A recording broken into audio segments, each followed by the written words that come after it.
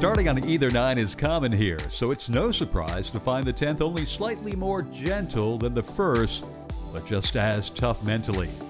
Even though this par 5 measures only 500 yards from the back, the tee shot is always playing more difficult due to water lining the left side and out of bounds because of the driving range down the right.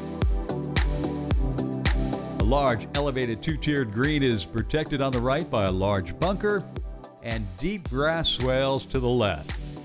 Like many holes at Royal Palm, going long here makes for a tough recovery shot.